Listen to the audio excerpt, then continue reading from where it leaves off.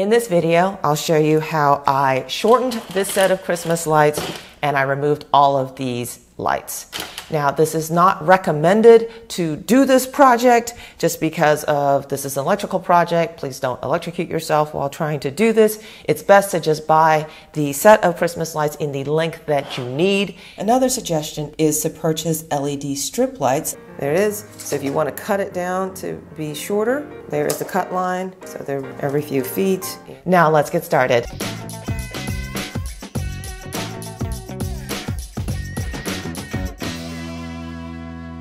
Hello, in this video I'm going to shorten these Christmas lights, remove this top plug from this strand of lights. What I'll use in this project are some wire nuts and my wire cutter wire stripper. First of all, let's plug in the lights to make sure that they work. Excellent, they work. Now I'm going to unplug them. So always have your lights unplugged while you're doing this project. I'm going to cut off the top plug.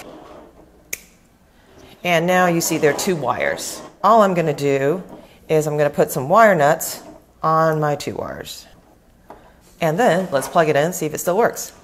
Yes, it still works. So here's what we've already done. We've clipped off the top. And so what you'll realize after you clip off the top is there is just a single wire here and it's not connected to any of the lights. It is for this plug that used to be on here. Now you'll notice that each of the lights has two wires, one going in, one coming out. I'm going to remove 3 lights.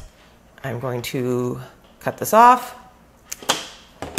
And now I'm going to strip the 2 wires that are left and connect them with my wire nut. And let's see if that works now.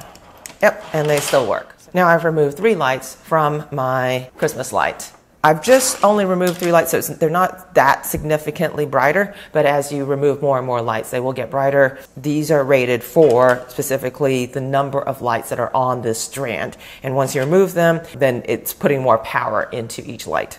So it's not recommended that you remove, half the lights on the light strip. That's not going to work at all.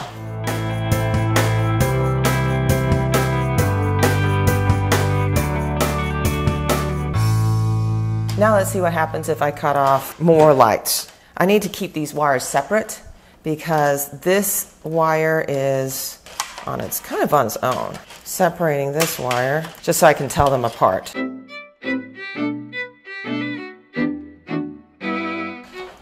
I've got this wire that fed into the top plug.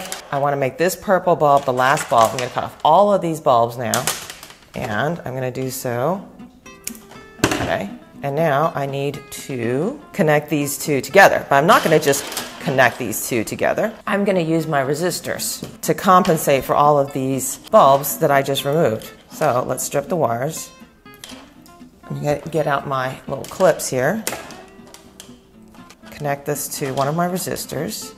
Other wire, another resistor, and connect this to the resistor. Now, everything's unplugged. Now I'm ready to plug it in. Okay. Nothing.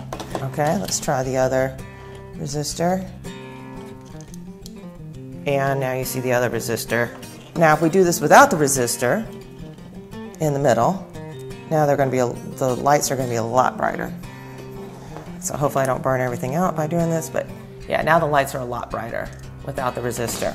So with the resistor, they're going to be just a little bit dimmer. I have my lights working with this resistor here. Now, if you want to make this permanent with a soldering iron and some heat shrink, I'm going to show you how to do that right now. So number 1, unplug. Do not do anything live. Okay, so everything's unplugged now. We're just going to attach these wires. We're going to use this resistor, and we're just going to add the resistor exactly the way that we had it. We want to put the heat shrink first. I'm going to cut this in half. I don't think I need so much heat shrink. And then you want to thread the heat shrink over before you solder. Do the heat shrink first on both sides. I have a little tool that helps me hold the wires in place.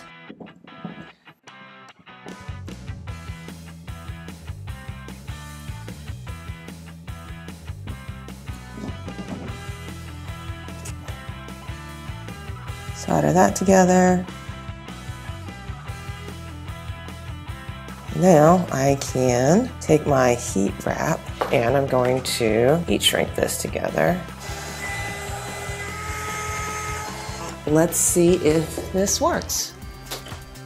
And yes, here are the lights. They are now working and the resistor is right here, and I've heat shrinked everything. This is not a forever solution, but it is a solution. Thanks for watching. Don't try this at home, and I'll see you next time. Bye now.